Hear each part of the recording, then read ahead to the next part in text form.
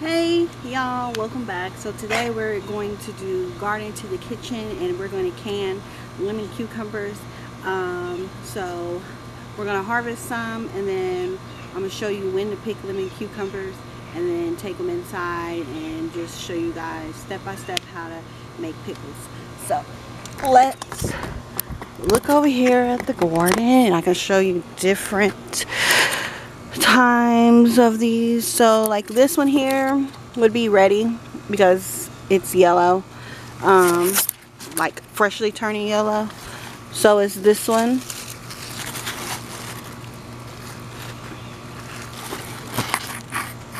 And then of course like this one is too early, I would not pick. It's yellow, I mean it's lime green, so of course it's not ready.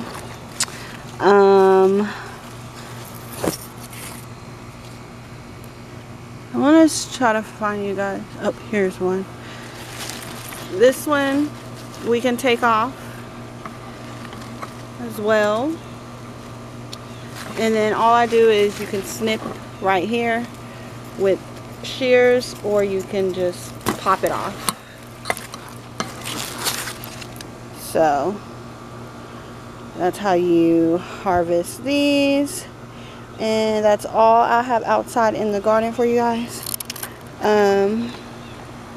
So I'll meet you guys in the kitchen, and let's get to these pickles, canning pickles. Okay, so some of the things you'll need to make pickles and can them would be white vinegar, at least 5% acidity, and then if you just buy the box of jars, it'll come with the lids and screws, but I'm using old jars, so I had to get new lids and screws. And then you'll need this canning tool set, so you can have this tool to pull out the jars. This for lids, this is to measure the top, and this is to pull the lids out. It's a magnet.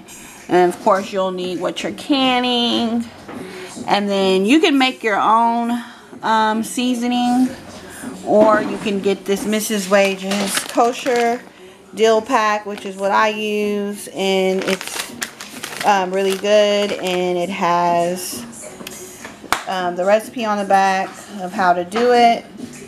And then you'll need a canning container with the basket. And pretty much for this, you just use this to fill it up with water, and then that's when you'll process it. So one of the first things to do when canning is fill this up with the water and get it started, because it takes a long time for the water to start boiling, and you need it to be at a hard boil where even if you stir, the boil doesn't stop. So I'm going to go ahead and add the water to this and get it going, and then we'll cut these up. And then, well, my husband gonna cut these. I'm gonna just start getting this brine mixed and going through it with you guys, so stay tuned.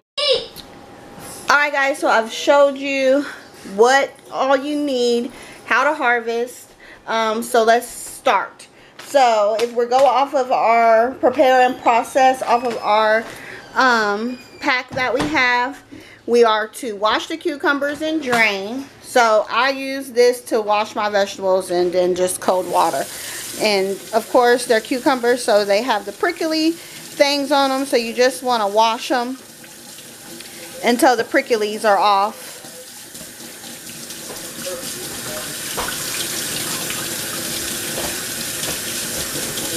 So that way you're not having to eat those as pickles, okay?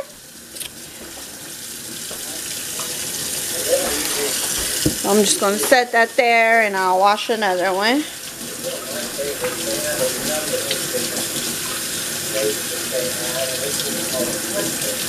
And we're just making these lemon cucumbers like dill pickles.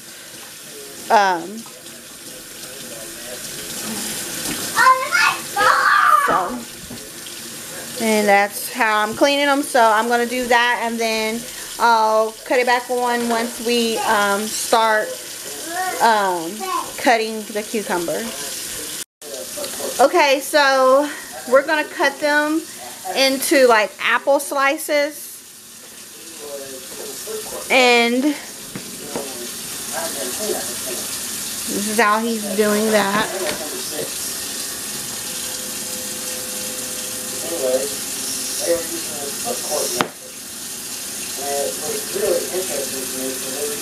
And also you want to cut the tops off and the bottoms off of your thing. And not so much, you really don't have to, I guess, because they're in the apple slices, but if you have a stem still left on, just make sure that's not in the mix. And this is what the inside of the cucumbers look like. Alright, so we're just cutting, and I will show you the rest of the process. So anyway, after the wash, we would combine the our pack and our vinegar into a large pan. And don't use aluminum. And then we're just going to bring it to a boil. So I'm going to show you guys that next. Okay, so this is the part where we're going to add the 7.5 cups of water, 3.5 cups of vinegar, and our pack. So 7.5 cups of water.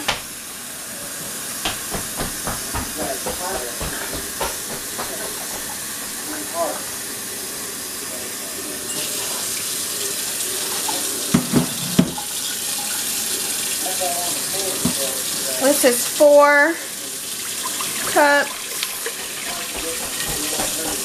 and then 3.5 more.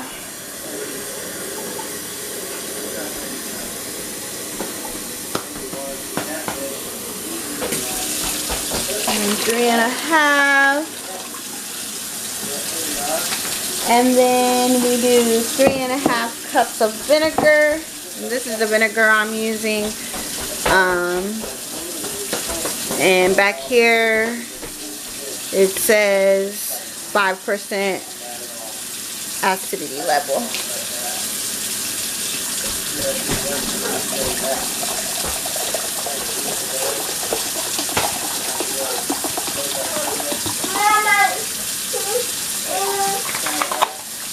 Alright, now we're adding 3.5 cups of vinegar.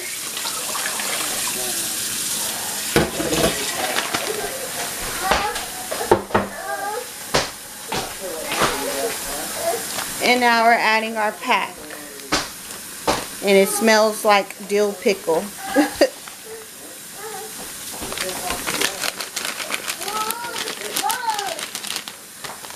And you don't have to use this pack. You can just use the water and the vinegar and then use your own seasoning. But this is just an easy process for me. So it works for me. Where's the... So I'll just mix it up. And then we're going to bring it to a boil. Okay, so these are the jars I'm going to use. I'm going to use a 1,500 mils. I can't remember. Okay. So this is a 3 pints, 6 cups jar. And then I cannot remember what these are, but these are the sizes I'm using. And so at this step, you just pretty much take the cucumbers, stuff them in there. Like I said, you can pick them up at cjsbake.com. They will ship them to you. Thank you, son. Get to using them. You can use this video. There's a number of different videos there on YouTube that you can subscribe to as well. And check them out. There's a lot of information on there too. And you want to pack them pretty tight, so is where you get your fancy floats. Yeah. Also, check out. That's good. Thank you, son.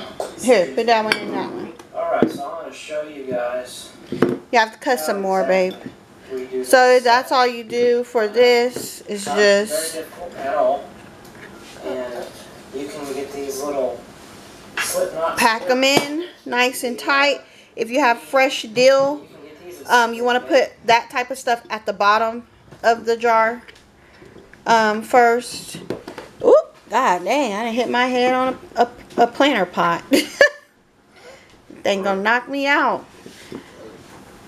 So I'm gonna cut some more, get this one full and then the bigger one full. I'm waiting for the brine to boil. And also you want to make sure you pre-wash and have these jars clean, even if they're brand new. You can boil them, wash them in dishwater and soap, and boil them too, or you can just wash them, whatever you feel comfortable with. So I'll show you guys the next step after this. Then you got your treble hook. Okay, so these are the jars that we ended up with. We just did one big one and then this one after getting them full. So basically you just want to get them packed in as tight as you can, and then you want to leave a ½ inch of head space. And you want to do that also with the liquid. So once you fill it up, fill the liquid up all the way up into the jar and only leave a ½ inch. So let's check on our brine. And it hasn't got to a slow boil yet, so we'll keep letting that boil.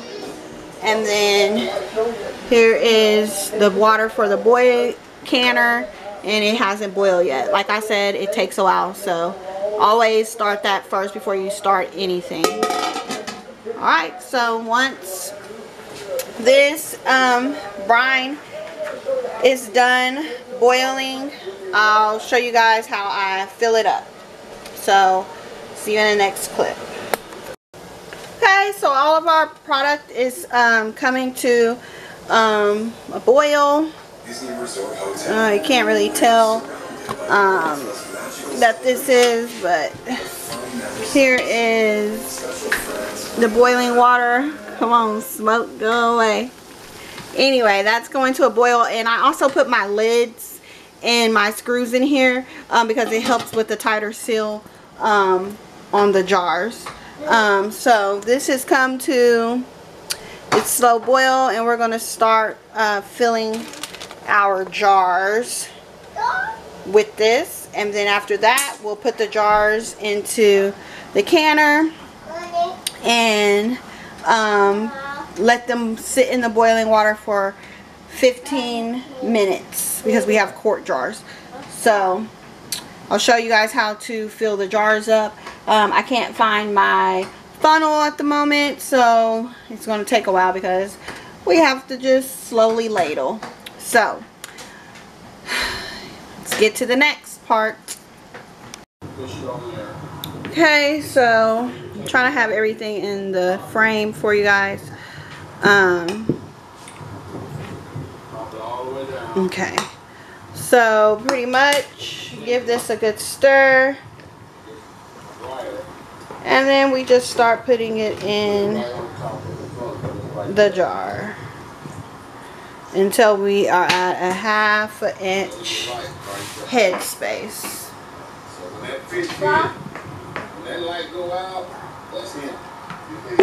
So that's why it's important to have a funnel, because as you guys can see, the juice is going everywhere.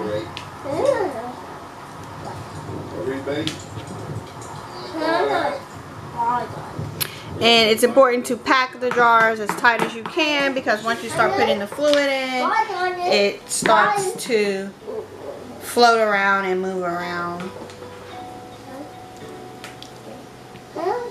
Okay, so can I see some? So now you just want to, yep, we're at about a ½ inch left at the top of that one, so that one's good. We'll scoot it over. Ooh, it's hot, be careful. That's why you use one of these to grab the tops and stuff to move. Okay, so I'm going to fill the next one up just the same way. Then I'm going to get the lids out of the processing canning container, put them on there, and then I'll show you guys me lowering the jars into the canning process. Okay, so we have our jars full, and now all you do is you want to make sure this top is clean and dry as possible. I mean, it doesn't have to be dry, but you do want it free of debris or, you know, of the sauce, because you want your lids to go on, you know, and seal once it's time for them to seal. So you put the lid on, and you want to make sure it's tight but not too tight. And then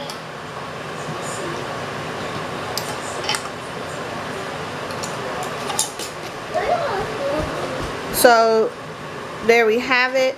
If your jars don't seal within 12 to 24 hours, that's okay. Just eat whatever the product is within a week of making them, or probably longer. But if they do seal, they have a good shelf life of 6 months to a year. So yeah, now we're just going to put it over there in the processor for 15 minutes, and then we take them out and we put them upside down on a towel, and then we leave them there for 12 to 24 hours. I do 24 hours. So let's take them over here, and I'll show you guys me lowering them in. Okay, so the water, oh, let me turn this fan on. That's probably loud. Okay, so the water, had the fan on because it was so smoky I couldn't see. I was trying to get this rack out. I boiled it with the rack handles in the water. But you just take the jars and put them on that rack. And you don't want them to touch, but if they do, that's okay. And then you just lower it down into the, oh my goodness, husband. Just like that. That's how you. Not like that. Oh, I think one busted. Okay, so ours busted. Yep. That jar over there busted. So we're down to one jar. You can't tell? The seeds all in here. I can tell now that you. Oh, well. Yeah. Okay, well, anywho. So that's why you be extra careful, because it's hot. Everything is hot. So you want to put them down gently and don't have them touch, because that could happen. The jar will bust open. So we'll just leave it in there so we can process this big one. And then, so we'll do that for 15 minutes. And then when it's time to take it out, I'll show you guys. Alright. Okay, so this has been processing for 15 minutes. And you want to start your processing time once you're at a hard boil like that. So this has processed for 15 minutes, and I'm going to take it out and place on a towel.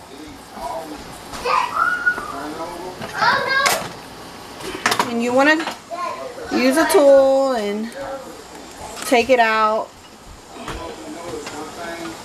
Baby, move, Sire. Come here. And place on a towel, and I'll show you that once I get there, you guys. This is dangerous. Okay, so here they are out of the processing. You just want to place them on a towel or such, and then you're going to flip it over. Oh, that's hot. You want to put them upside down, and that'll help with the sealing process. And then you wait 12 to 24 hours, and then you press the tops, and if they're up and down, if you can move them up and down, then they're not sealed.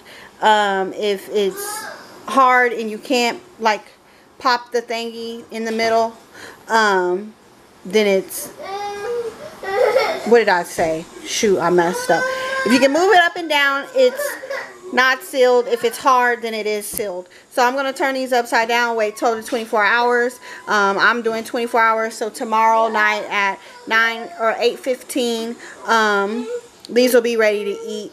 But then I'll wait an extra day, so that way they can get cold, because I like cold pickles, so I'll put them in the refrigerator. So if you guys like this video, go ahead and hit the like button. And you guys know my little guy, he has to be in all videos, so he had to make his voice heard. But if you like this video, go ahead and like. If you have any questions, go ahead and comment. And always don't forget to subscribe. And thanks for watching. Come back and see me.